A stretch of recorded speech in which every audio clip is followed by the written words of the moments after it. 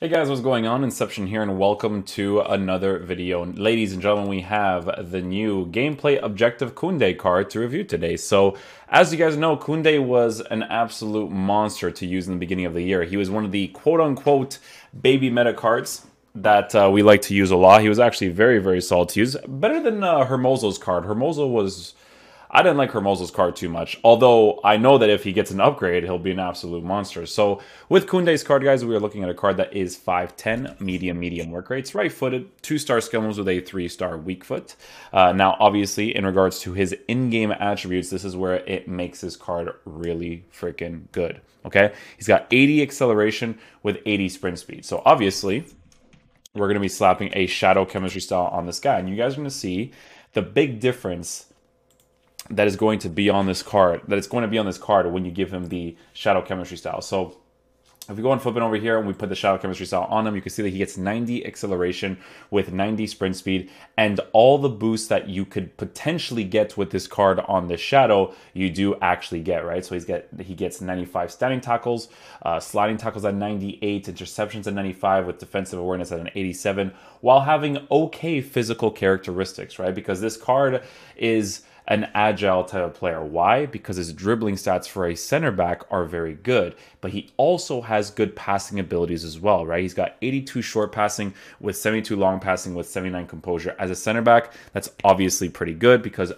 you know, just when you want to clear the ball out or you want to pass certain areas under pressure, yes, team press is overpowered regardless, but having a card like this will definitely be a beneficial thing to have in the center back area. The dribbling is very important for a card like this, and this is why he was one of the baby meta cards, right? Because if you take a look at the difference between this one and the rare gold for a very cheap option, right, on the shadow chemistry style, those dribbling stats are really good for someone that was really, really cheap at the time of the shadow chem style, right? So with this Kounde card on the shadow, the dribbling stats significantly improved, right? Even if you were to take a look at the comparison here, it's +3s, +4s. That for a center back, while also getting +3s for the pace, very, very massive thing to get as well, right? So dribbling stats at 74, 78, 86, 86 reactions is amazing to have, right? And then his defensive boost with a shadow will be nice, and then his physical, pretty decent for base card stats. Now, the cool thing about this card is obviously the fact that he will still get upgraded, right? Like if Sevilla keeps going through the group stages, right, which they potentially could because they're obviously a very good team, there's a big chance of him actually getting that. So in regards to Kounde being in this team, we're going to go ahead and give him the shadow chemistry style, which my dude probably doesn't have. Oh, he does have. I don't know why they would recommend a hunter on a center back, but we move.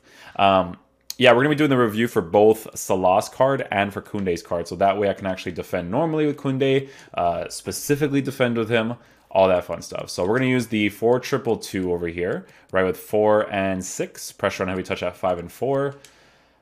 My boy just came in clutch just with these tactics alone. Let me just go ahead and switch this here with Roberto Firmino. Gini Wijnaldum will play in the CDM position. Oh, if I can... Oh.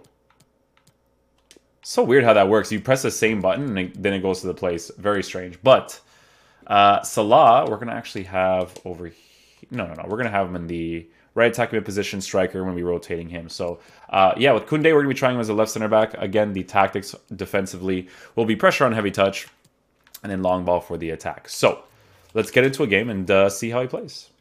This guy's got a foot champs Benzema in the squad, Liga Santander players. He has a lot of like cool first owner stuff. I wonder if that Messi's first owner. It must be, right? I'm Derek Ray, ready to bring you commentary, and joining me is the former Arsenal defender Lee Dixon, and we can't wait for this one to start. Yeah, just want to see his dribbling a little bit. It's not like super responsive. It's more like when you're actually like controlling the player, moving left and right. That's like the most responsive area. And that's obviously going to depend on how your gameplay feels at that moment as well, right? So. Woo! Nice little build-up play goal right there. Roberto Firmino opened up space really nicely. 4-2-2 working nicely as well, man. Nice little cross right there.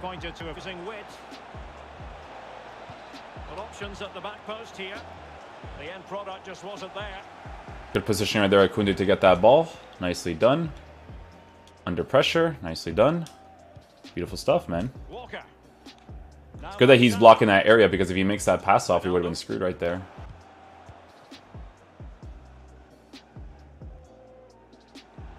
sure he heard the footsteps. Good pressure right there. Well done. Good stuff, man.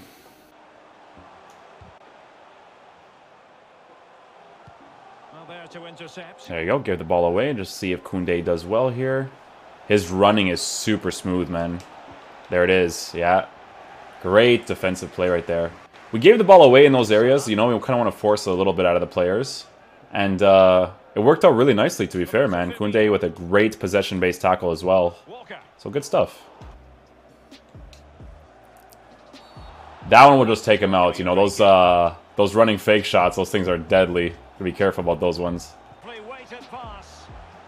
Just unable to take advantage of that developing situation. There we go. We'll take that goal scoring opportunity as well.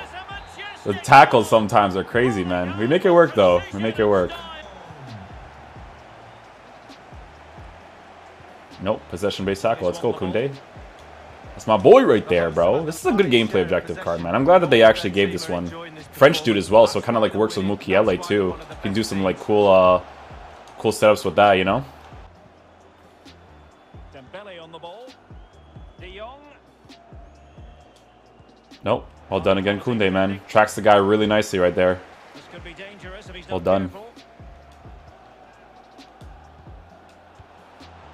And he did what he had to do defensively. If I had like come back in defense on my little cam right there, would have worked. Would have worked. Oh, Kounde again. It intelligently. Messi. Ooh, get that slide, tackle, my boy. Let him use that team press. Make those runs, my boys. Make those runs. There you go. Oh, the dribbling with Firmino. Sometimes a little sus. A little sus. Throw-ins given.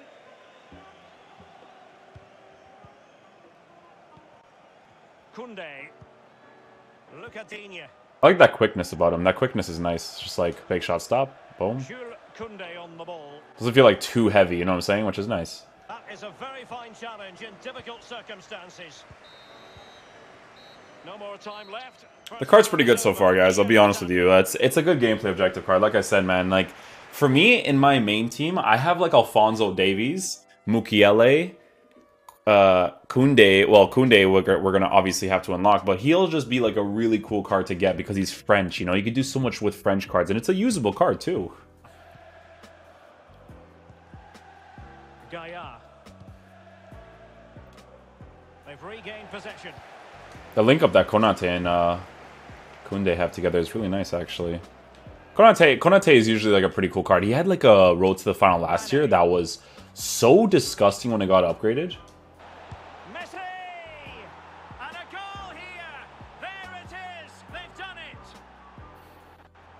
Oh, he's doing sellies? Oh, God.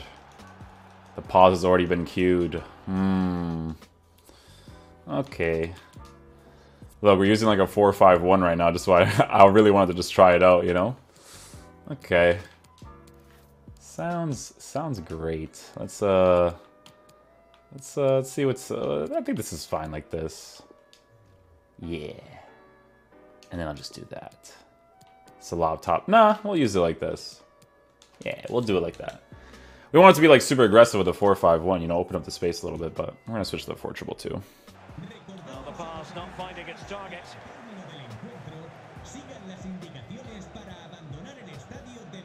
Zaha. Nice, Kounde. Well done again.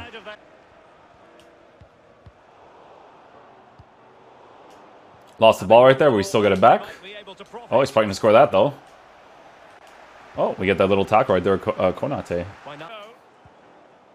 Firmino. Now Mane. Wijnaldum. Firmino. Can they take advantage? Okay. We'll score that opportunity there with Mohamed Salah. Nice stuff right there. Moves into the space really well. We scored that opportunity. Let's get it. Messi going forward. What's he going to do next?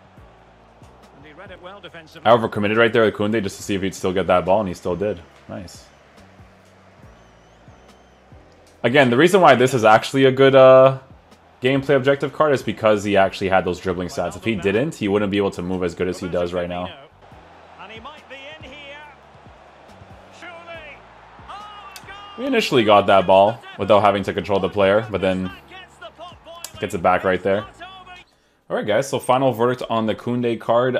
It's definitely a gameplay objective card that's worth getting for sure for the two different or three different reasons, actually. Sevilla links. So if you guys have Jesus Navas, yo, I just thought about that. I have Jesus Navas in my team. So if I want to use my Jesus Navas with this Kounde card, I can actually do that. I totally forgot about that, but that's actually a really good link up right there because you can actually do Jesus Navas, Kounde, Diego Carlos with like Neto or something in net, and then just link players in other positions, you know?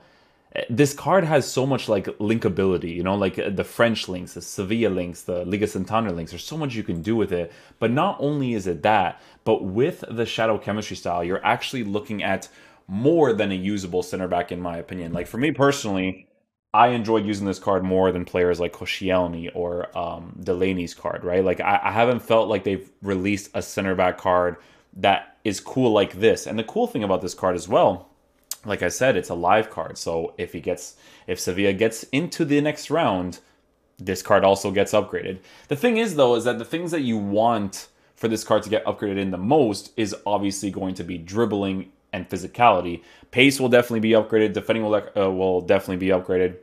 So the Shadow Chemistry style will be very nice. But those two together would be amazing in regards to upgrades. So this card is definitely a gameplay objective card you guys should do because if they get pretty far in the Champions League, he's going to have a dope card. So hopefully you guys did enjoy this player review. I'll catch you guys for the next one. Peace out, dudes. Love you guys.